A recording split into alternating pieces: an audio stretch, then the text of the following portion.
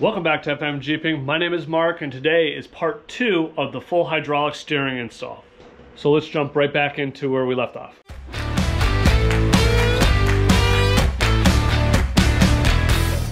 So now with the ram mount all set, the axle all set, I'm going to put that off to the side, kind of push it off more toward the front. Now I'm going to focus underneath the rig.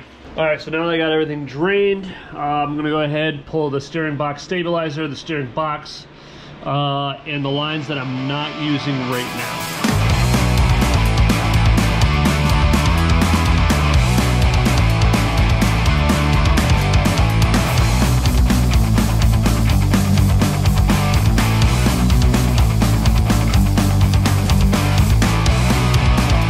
Don't do what I did. I forgot to disconnect the damn lines off the box, so I'm going to have to throw a bolt or two in the steering box just so I can get enough leverage to pop those lines loose.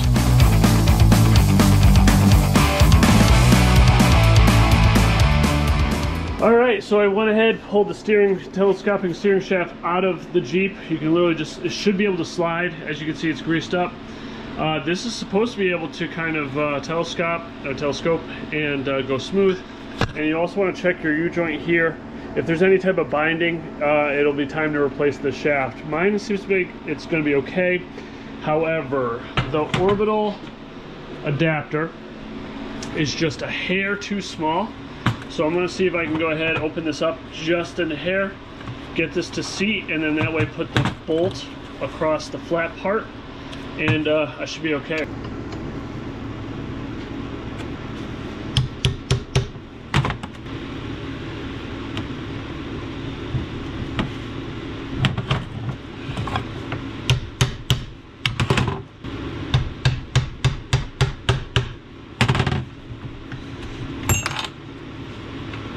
Oopsie, went a little too far.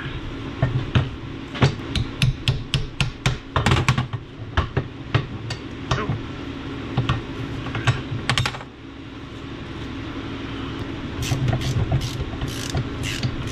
All right, let's see if we can bolt that in.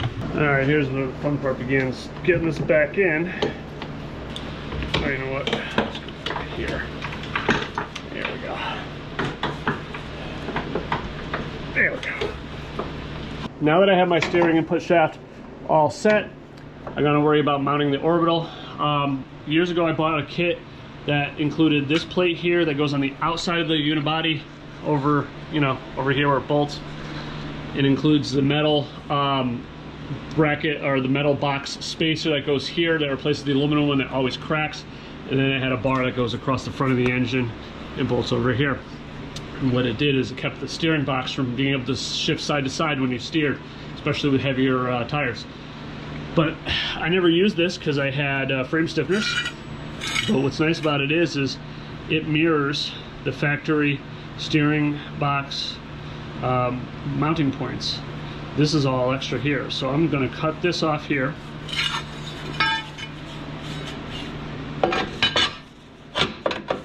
It's kind of hard to see, but cut this off here, shift this forward, weld in some captured nuts here so I can utilize the factory mounting points for the orbital.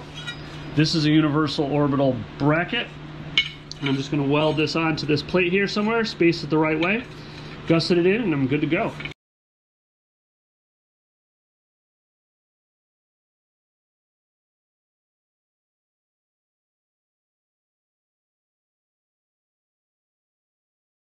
So I got the bracket back up, clearanced it, seems like it's going to be pretty good. I've also, in the meantime, got the universal orbital bracket. I loosely bolted it up with 2 bolts, and we're going to try test fit this and get an angle so we can kind of tack it in place and see if we're going to get the right clearance. A little bit better. Right like that? I think that'll work.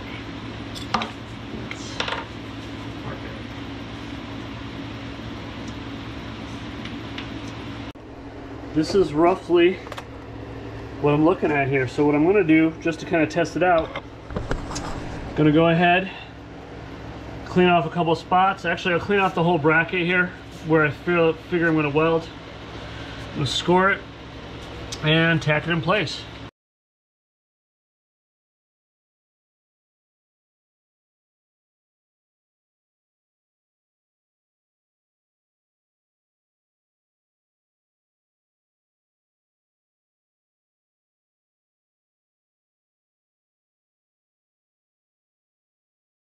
All right, so I got the bracket all tacked up. Now, unfortunately, I don't have the right size nuts and bolts right now, so I'm gonna have to improvise at least temporarily until I can get some new nuts and bolts. So yeah, this is not gonna be the final product. I just need this to hold up so I can make sure that we're gonna be good space-wise.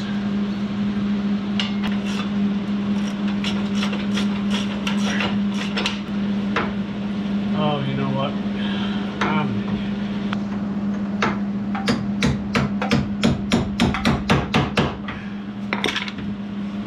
All right, let's do it this way.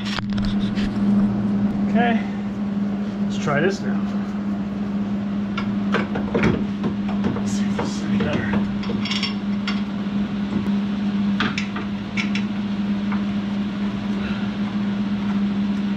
Where's the flat spot?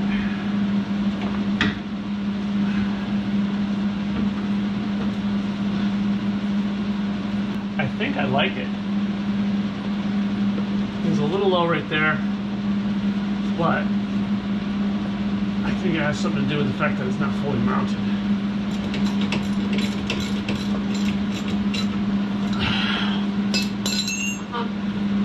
All right, I like it. Good distance. It's out of the way. It's relatively protected, especially the lines, because I'm gonna have the bar going across. Yeah, I say let it run. I'm gonna go ahead and finalize this.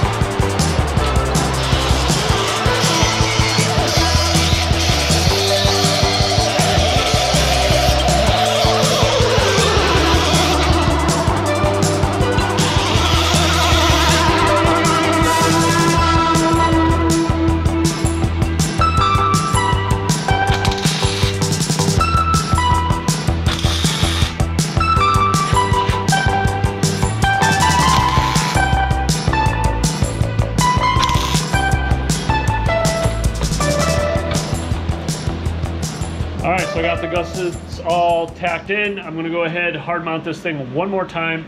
If I'm happy, I'll just go ahead, burn in the gussets, and then kind of just clean up the mount, you know, smooth it out so it's not all sharp edges. Then I gotta order up some hardware for the bolts.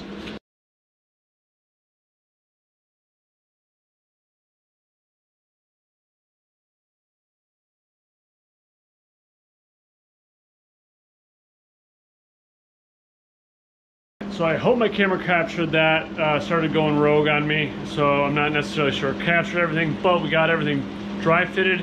Everything looks like it clears. I'm pretty happy with how the bracket came out. It looks like it's going to protect and hold the orbital, so that's what we're looking for. So grab a quick lunch. We'll come back and burn this thing in. All right, we're back from lunch, so I'm going to go ahead and drop the bracket again. Final weld, at least all the gussets and everything. And I still need to get the hardware for it, but at least that way I can kind of start working on getting the axle back under the rig and start working on running the lines and the cooler.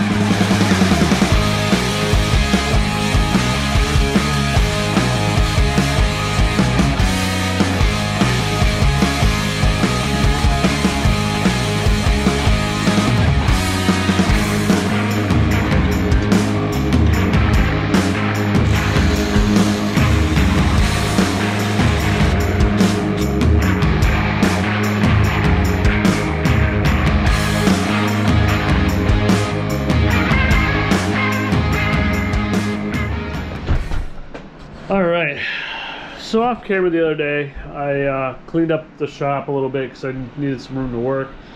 I wrestled the axle back underneath the rig just so I can have an idea of what it's going to look like. I do have new welded bungs for my heims coming in because I had to cut some dom to length. But yeah, I kind of wanted to see what it looked like. I like it. Looks pretty good. So now the real question is are my factory lines going to bolt into the trail gear orbital? I'm really hoping that's the case because I really don't want to mess with the lines. You know, truth be told, I really don't want to screw with it too much. But we'll see what happens when we get under there. But yeah, I mean, everything's bolted up. I have, it's hard to see down there right now, but I've got the bracket unpainted, all in there, bolted up, snugged up for now, until I get the new hardware that goes through the unibody. But I like the clearance of the steering shaft. So let's go ahead, take a look at some of those lines and see what we're working with here. All right, so it's kind of hard to see, but it looks like this one's the cooler. This is left, this is right, and this is the pump. So, if that's the case, let's see what we look like here. So I am going to need a custom line from the power steering pump to the orbital, which I kind of figured was going to happen. I just was hoping and dreaming, and my hopes and dreams didn't kind of pan out this time around.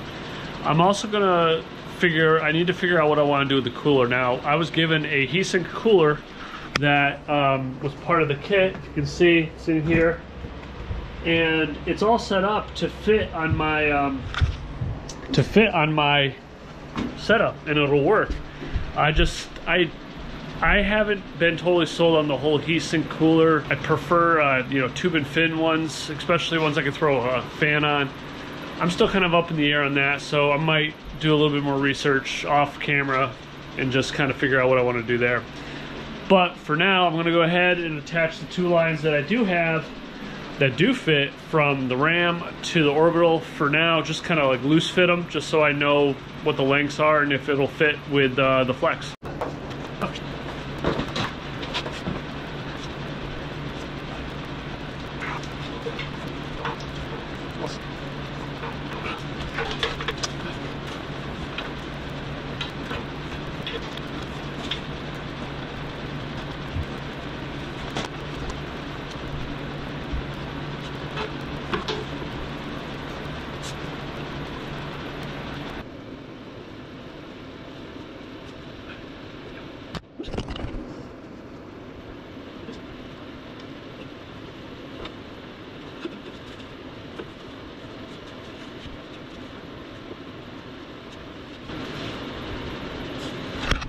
Alright, that's it. It's kind of what it looks like. That might be okay in terms of a flex, especially if this comes down here. I just got to make some type of retaining bracket or something here. Alright, good news. The bungs showed up, so I can go ahead and start making my links. These are the original ones that came with my kit, and I can't really use them, so these are going to go in the old scrap heap, and go from there. I'm just going to lift up the axle ever so slightly, get it propped on jack stands, get the tires off so I can center the tires and measure exactly what I need for my links.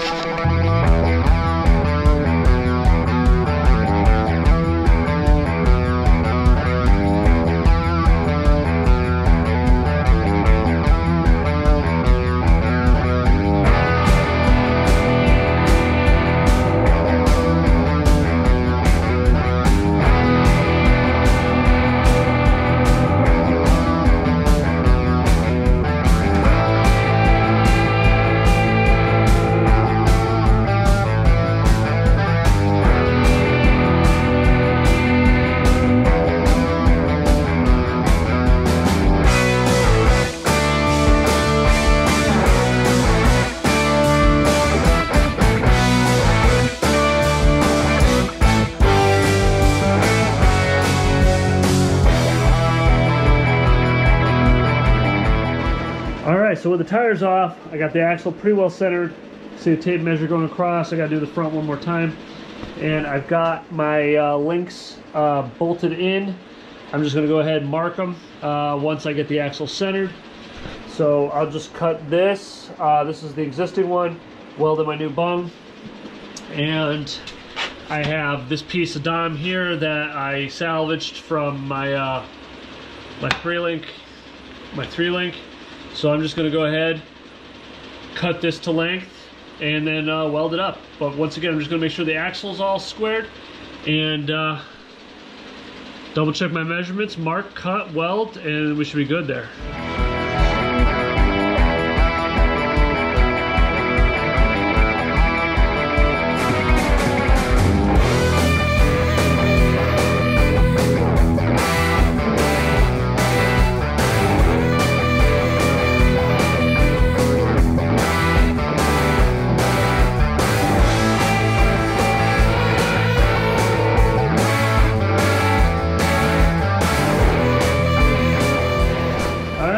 Burned in. It's obviously not finished because I'm going to pull the whole axle out and repaint pretty much the body of the axle, the links, and the mount. But for now, I'm going to go ahead, put the tires back on with a couple lugs, and then we're going to work on routing the power and the return lines to the pump. So I got a couple different avenues I'm going to have to go down. Okay, so off camera, I went ahead and painted the ram mount, cleaned up the axle the best I could, painted it really quickly, just taking forever to cure because, you know, it's cold. The paint doesn't like to cure when it's cold. I also went and this is just loosely run right now. This is the line that I have made from the power steering pump down to the orbital. It's hard to kind of see, but it kind of curves around here and ends up back down, if you can see down right under there. This is not going to be my final routing. This is just for mock-up for now. What I plan on doing is running a 90-degree fitting off this fitting and bringing the pump back around the res, away from all the rotating things. Down here, I'm gonna make like a little bracket. I might pull it off something over here. And hard mount like a guide or some type of a holder to keep it off the steering rod. But yeah, in case you're wondering, for the factory XJ, this is a 16 mil by 1.5 automotive adapter, or the O-ring style, into a JIC6 male adapter. And then I have this hose made. I think it's about 36 inches long. So I'll show you more underneath the rig when I get there, but for now, what I want to do is pull this grill here and pull out my factory, or the cooler I was using.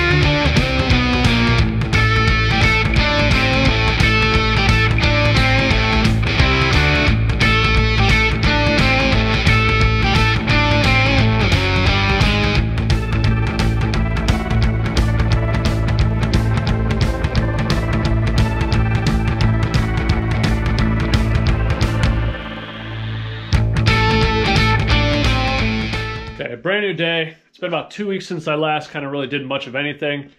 I got sick, so I got to kind of chip away here.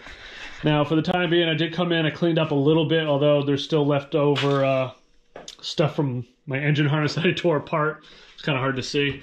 I'm still in the process of putting it all back together. But axle back underneath, and that's kind of where it's going to stay. I'm waiting on parts right now. I went out and ordered a brand new 10x10 10-pass tube and fin cooler, which is going to go right here. And I got to plumb that into the orbital. So just kind of get you caught up, I did have a heat sink cooler, but I've heard that these don't do as well as the tube and fin. And once again, that's personal preference. I like the tube and fin because that's, you know, the air goes through it a little bit better. So I'm going to mount that right there. So we'll see when we get it in. But for the time being, what I want to do is get the axle, you know, fully bolted back up under the rig, because I can now reach my orbital mount with the axle in, no problem. I should also be able to plumb everything with the axle in, no problem. So really all I got to do is put the axle back in and paint some more pieces. I got a couple of pieces I got to finish painted. Please don't judge too hard, but this is the bridge for the top, and here is the lower diff cover, and I got to also paint the links. All right, so I got the cooler in, everything. The cooler looks pretty good. I'm pretty happy with at least the initial setup. This is a 10-pass stacked tube and fin style cooler. I also bought 1/2" or 8 and line and fittings. So I have about 10 feet of line, bunch of fittings and stuff like that. I also had to go get the right fitting for the orbital, so we should be golden there. I do have to say the only thing that I'm not too thrilled with on this cooler is how to mount it. Everything that I see online, they use those zip ties that go through this, and you zip tie it to your radiator. I've never been a big fan of that, because with these rigs and the way that they bounce up and down, this stuff being soft, like tinny aluminum stuff, I just see fins and, you know, rows getting busted. So what I'm going to do is I'm going to hard mount this to the rig. All right, so to mount this thing, I think I'm going to take some of the stock that I have here. This is actually from a file cabinet of all things. It's fairly thin, but thick enough that it'll hold, and I can bend it in place. I just got to drill a hole.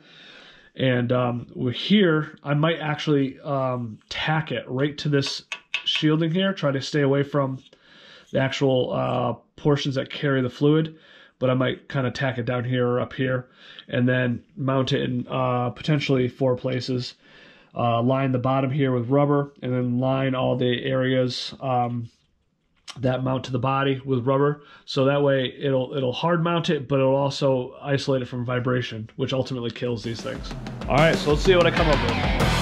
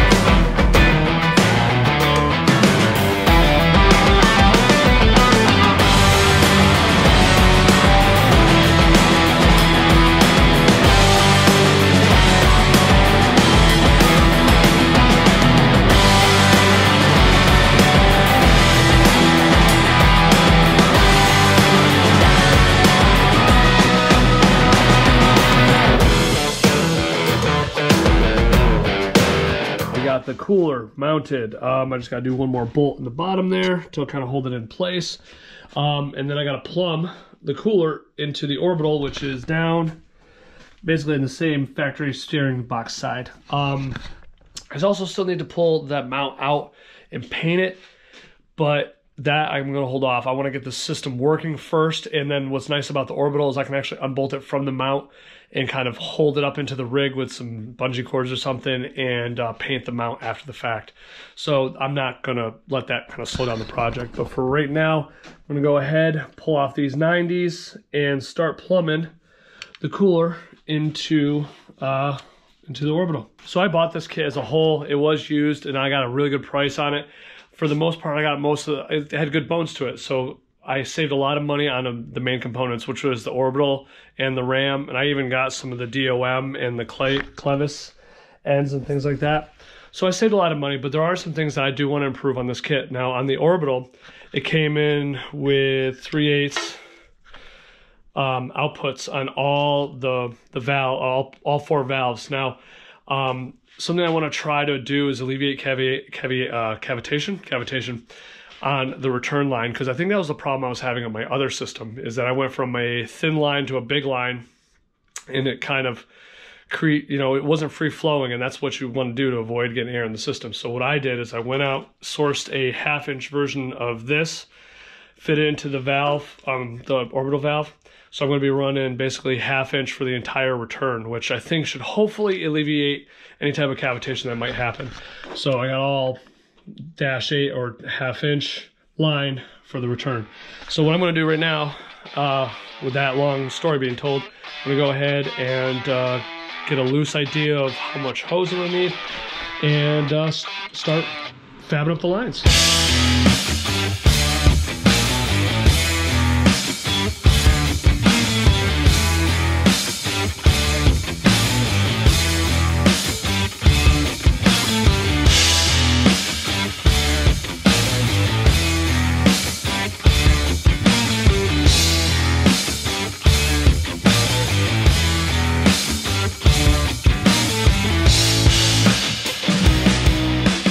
So I got all the lines run. Pretty happy with how they came out. I'm gonna finalize all the lines here in a minute, clamp them down so they don't go anywhere. Same thing with the cooler. But what I'm gonna really start doing is work from the top down, make sure everything's tight, run the way I want, has decent clearance so that I'm not gonna get any leaks, and then I'm gonna start trying to bleed this thing. I went ahead, went through the whole system, checked all the hoses. I think I got these ones oriented right. All right, so if you look at the orbital, it's hard to see. There's 4 inlets or outlets, or 4, ports. This is the P is for the pump, the T is for the tank, A is for the right, and B is for the left. Now I figure that if I want to turn, this is just me thinking here, if it wants me to turn right, I believe that should be on this feed, because I want to push the piston that way. Although I'm kind of having a moment here, it is what it is. But I went through, tested all the hoses, they're all tight, snugged up pretty well. I try to orient this the best I can. Right now I got a zip tied out of the way. So what I'm going to do is go through the cycle, one of the cycles that I've read about on how to do full hydro steering, bleeding. I'm going to cycle the steering wheel a bunch of times, watch the reservoir, see if it goes down, and then I'm going to kind of prime the system a couple times without starting the engine, just to kind of get that pump moving a little bit, and then do that till the reservoir stops going down, and then I'm going to start the vehicle and cycle it several times back and forth just to see if I can get something going. So that's what I'm going to do. Give me a few minutes here. I'm going to time lapse you, and let's see how we go from there.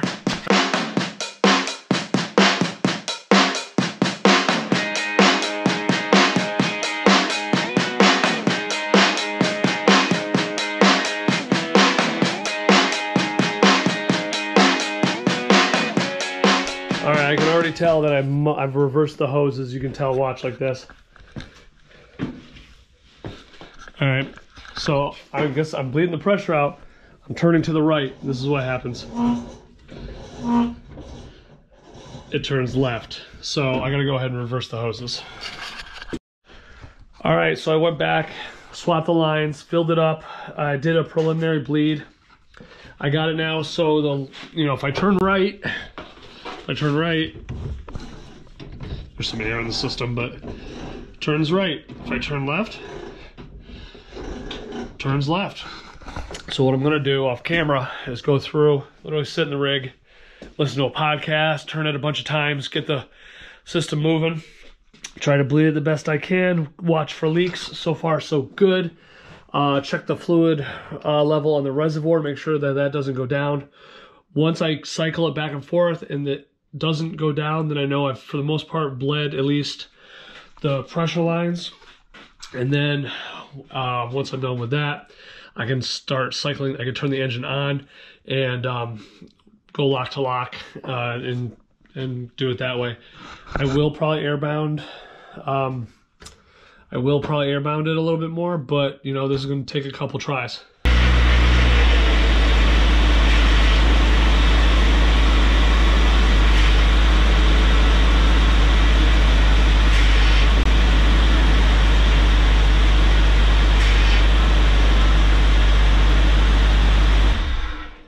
So some things I wanted to touch base on that I didn't originally cover during the actual install.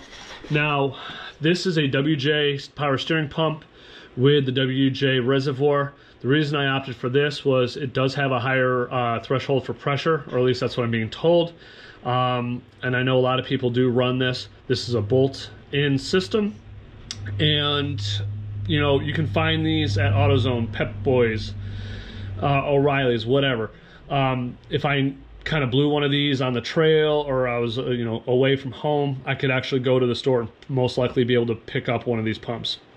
The other reason why I like this over, we'll call it the factory power steering pump, is that the reservoir on this is larger due to the fact that this originally in the WJ runs the the power steering system, as well as a hydraulic fan for the cooling system. So it actually has a greater capacity, which is what you want. You want more fluid in the system as possible. So I also wanted to originally run the hose around this way and around the back of the reservoir and then down.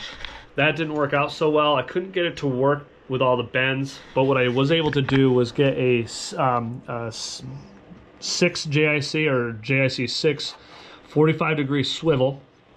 It was able to raise it up about an inch and put it right in the center between the res and the power steering pump pulley and the fan. So I'm clear all the way around. I mean, this thing could shake all I want. It's not going to hit anything. It clears the hood very well, and it's a nice gradual slope down past my steering shaft, which it won't hit unless I really kind of bend into it. And I also fabbed up this little bracket here from aluminum, and it looks like it's going to do the job. It's going to keep the power or the pressure hose off the steering shaft. You definitely don't want to rub this, because under this is where all the high pressure is. So if you rub that to the point where it gets thin, it could blow on you. But I think I'm pretty good here. It's right in the middle there. It's away from anything that'll rub on and potentially rupture the line. So under the rig, here's what we got going on. I have the lines from the cooler retained. This is a flexible retainer. It allows the hoses to move, but kind of keeps them in line, so that way they're not bouncing around too much. They still can contact the harmonic balancer, but I am going to tie this line and this line together, and that will secure this from being able to hit the harmonic balancer. I'm also going to encase these two hoses that come down from the cooler in larger hoses that go around and zip tie them as a preventative skin to keep it from rubbing on this cross member here. So if you look, over time, this can rub up and down and then potentially rupture this line, which is not what you want. Now these two lines here that come off the orbital, I got to rig up something to keep those from bumping into the harmonic balancer. Now if I was going to do it all over again, I would have went and got these lines custom made with maybe a 45-degree angle, put them off at a little bit of an angle away from the engine, then kind of curve it down and around. But these are recycled and a little bit of savings, you know, so I didn't have to go buy new lines. Although, like I said, the next set of lines will probably have 45 degrees coming off here to pull it away from the engine. So in conclusion, I'm pretty happy with the system. I can steer with one finger. My tires are actually aired down to my wheeling PSI, which is about 4 to 5 PSI. So it's going to be harder to turn those tires, but like I said, I can turn those wheels with one finger just all the way around. And I have taken this on the road, just around the block, relax. It does have a return to center if I let go of the wheel on a turn or after a turn. So I mean, it's not perfect. I mean, I could definitely tweak the caster a little bit more and get a little bit more of that feel. However, I'm pretty happy with the way it is now, so I might just let it go. I don't operate this vehicle on the road anymore, so I don't really have a need for that, we'll say. But all in all, I'm super happy with the system. Now for the price tag, let's kind of dive into this for a second. Something you got to keep in mind if you want to try this is going to be the price. Now, if you're somebody who likes brand name, brand new, you're gonna expect to pay between $1,500 to $2,000 for a drop-in kit. And sometimes that doesn't even include the power steering pump. Sometimes it does. you kind of have to shop around and find what you want. Now, if you're ambitious and you're okay with used parts and you want to source your own thing, you could put this together much cheaper. I can honestly tell you my full kit from start to finish, dropped in, ready to go, which came in just under $800 at the time of filming. Now, it's obviously more than I would have liked to spend, but for what I feel like I got, I think that's pretty good considering that, like I said, a new kit is going to be between $1,500 and $2,000. So I'll take a win where I can. So if you have any questions about some of the parts I used or where you can get them, check the comment section below. I'm going to leave a couple links to my Amazon store as well as some of the places I found some of these parts in case you want to do this on your own. And if you have any questions, comments, concerns, leave those down in the comment sections below as well. And just like always, we'll catch you on the next one.